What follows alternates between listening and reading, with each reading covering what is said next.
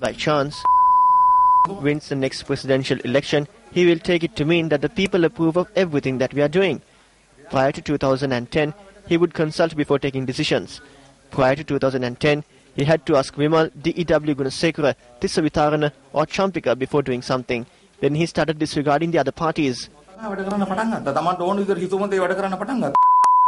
Started acting according to his whim. After 2010, they did use the mountain of money from abroad and the mountain of money earned at home to build roads, bridges, culverts and highways. But on every one of these projects, they embezzled millions. He has allowed this corruption to take place by allowing his henchmen to steal public funds as per their want. It is none other than the executive president of Sri Lanka that is opposed to corruption and bribery being exposed. If you go back to their roots and look at how of all the people who became wealthy post-2010 generated their wealth, you will see that it has all been through racketeering, drugs, casinos and other such vices. Nandana Gunathilaka also spoke on his future political goals. We made this president. I have attended 25 electorate meetings in this country. Please forgive me, but I had to lie to bring him into power.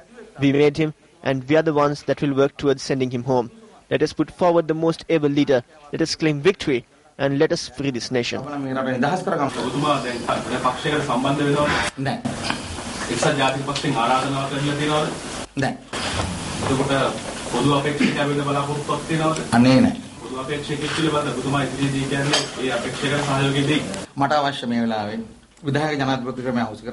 What I want at the present time is to change the executive presidential system and the electoral system.